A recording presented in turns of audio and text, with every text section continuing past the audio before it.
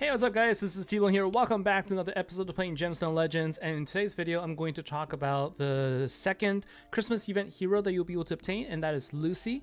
I'm going to talk about her skills and also, how she can be used, whether she's going to be good or not on her own, or whether you should just consider using her as a fusion for the new hero, Mrs. Claus. In order to obtain her, you do need to ascend heroes to 4-star, 5-star, or 6 stars. And if you have cauldrons, you can also use them to gain additional points. Score a total of 42 points, you'll be able to get Lucy. And the rewards are pretty good along the way as well, so I think it's definitely worth going after. And what I want to do specifically is I do want to talk about the new status that was introduced with Lucy. So you may not know what it is, you may not know how it works. I'm going to talk about it, and that is going to be status block. So status block, you can't really see a good description of it anywhere. So what I'm going to do is I'm going to go ahead and jump into a fight right now, and we're going to go up against Haaron, and that's actually a perfect boss to show this because Haaron is known to do the following. So when you look at abilities, there's a chance that it could do the following: increase resistance, fortify, board king, reflect, mana breath, and color master 6 boosts, okay, for 9 turns at the beginning of the turn. So what we're going to do is we're going to go ahead and do a fight here, and then we're going to talk about what that skill is. I'm going to talk about what I think about it, and then the most important thing is just to help you understand what it does. All right, and so what we're going to do is we're actually going to just focus on getting my light gem matches right now, and what we're gonna hope for is for Haaron to try to activate his skill, and we need to get Lucy to actually activate her skill. And what we're gonna see here is that we're going to be able to get her skill set up, and then we're going to go ahead and activate. All right, and so now you can see status block is on. This is now where you can see a skill. So you press on the dragon, you'll see the status block. You cannot be affected by positive statuses. Okay, and so this particular new status, just like immunity where you can apply to yourself, the enemy will not be able to apply negative stats on you. Well, now you have status block where the enemy will not be able to put any positive status on themselves. This is actually a really strong and a really cool status, because if you're up against enemies that typically would be buff focused, in that their strength comes from buffing themselves a lot. Well, now what you've got is you've got this ability to just block them from doing so. And so what we're going to do is we're going to go ahead and see what happens here. Let's take a look at Haaron's about to attack. And so you can see first it does the stats, and you can see 2 blocks coming up, right? So this is where Haaron was going to actually activate skills. And what we're going to do is we're just going to go ahead and let him try once more, and we should be able to survive this attack. But I want to see if I can get like up to 6 statuses, right? So you can see just the 2 blocks there, but it's really cool to see when you see up to 6 statuses being blocked by the skill here. Right? So what we're gonna do is we're going to just kind of heal Martin a little bit more, and we're going to go ahead and also get Lucy's status again. So it is down to just 1 turn, and so we're going to try to bring up, but as you can see, it does get resistance still. Lucy has, let's see, I have her accuracy at 190. It still isn't a guarantee, and so you can see how difficult it is to get it in there. But now that we have the status block again, let's see if we can hopefully get more than 2 status blocks here. So let's see what happens. Again, it's just the 2. So I can't get more than 2 right here, but you can see the point here. The point here is you cannot get any positive stats. So for some, a hero like Haaron, who really gains most of his bonus from all of the boosts that he gets, this is a really effective way to basically weaken him, compared to bringing in like a dispeller or a curse type mechanics.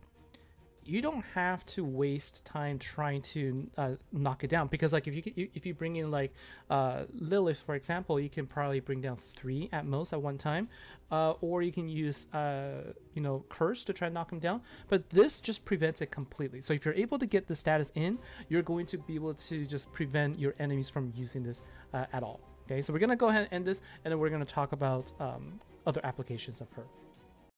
Okay, so I showed you how to use Lucy against the you know, the purple raid boss. Against a single enemy, she does shine really well because there's no way to dispel, and you prevent Haaron from being able to use the positive status, which will really help on the long term. It is unfortunate that she is a yellow hero, so she does take extra damage from Haaron, so it is going to be tough against a 5-star and 6-star boss, but it should work against a 4-star boss. No problem when you love her to 5 stars. Now let's also talk about some of the other weaknesses that she has. So against a hero like Guinevere who does dispels, well, her, you know, her negative status isn't going to be that that useful if the opponents have, you know, one of their first heroes. If one of the first things they do is a dispel, then you're not really going to be able to benefit from that at all. And then the other thing is when you're up against a hero that applies positive status to all allies, such as Aurora, well, you can only debuff one hero, you can't debuff multiple, and so you're gonna have to really pick and choose who you would actually try to, you know, who you want to you know, place the negative status on in order to take the most, you know, in order to benefit the most from it. In this particular team, for example, from Babu, I would probably still pick Aurora as the first one because she does deal a lot of damage, and also Gladiosa. But Gladiosa is at level 50 right now, whereas Aurora is at 60, and her attack will be a lot stronger. So shoot her, and maybe Logan would be you know, the units I want to block, because then I can block the attack boost. So that's an example of like some of the weaknesses and things to think about when you want to use her skill. Now let's quickly take a look at the loadout for Lucy. She's an assassin type, so her attack is supposed to be pretty high, and if you take a look at her skill, it is based on you know, attack based on enemy, and also ignores defense. And as well, if you are against an enemy that has increased defense or protective shield, her damage does go up.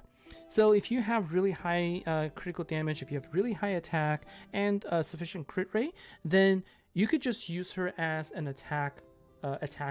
Like that could be one way to play her. But you can see here at level 50, I simply cannot get enough damage out of her, you know, against high level opponents. And so instead, I think the better value I gain here is to increase her accuracy value. So right now it's 190. If you take a look at my set info, I'm using Mystic, which gives me 30% accuracy plus speed if I have a 4P set. Or I can, and also I added a Cursed here. For every 2, I get 30 accuracy. Ideally, if I had all 6, you know, all 3 sets of Cursed, I would gain an additional 30% accuracy. I also have in here a accuracy armor, because I feel that right now at level 50, given where I want her to be, her skill actually is more effective for me, more valuable, because the status block against a single enemy is just really strong. And so I think she's also going to be pretty good against some of the Rift bosses.